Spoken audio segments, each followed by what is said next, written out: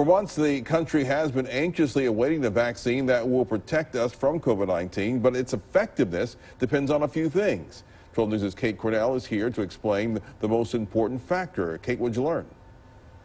Byron, I spoke to a specialist this afternoon and a couple of people about where their heads are as far as getting the vaccine, which could impact the results. The responses I've gotten have been, let's just say, mixed. Are you going to get the vaccine when it becomes available? No, I will not. I will. No. Undecided. Liz Charlotte with the State Health Department says that we can expect the vaccine to be available sometime in the spring before healthy general public individuals would have the opportunity. Thomas Rosen says he will not be getting the vaccine because he believes the precautions he's been taking all along will do the trick. I haven't got sick and I take precautions, so I wash my hands, I wear my mask, I stay away from people.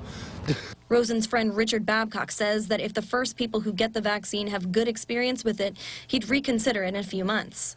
If they don't have like severe side effects and all this other crazy stuff, you know what I mean? Because you don't know what a new what a new vaccine might do to somebody, you know. Candace Johnson is on the fence. I'm hesitant of taking it because I don't know what it is, but I also didn't know what measles were or chickenpox, and I also took the vaccine, so. The only solid yes I was able to find was from Daniel Wallace. Because that's the thing to do. I believe that's the thing to do. God wants them to do it.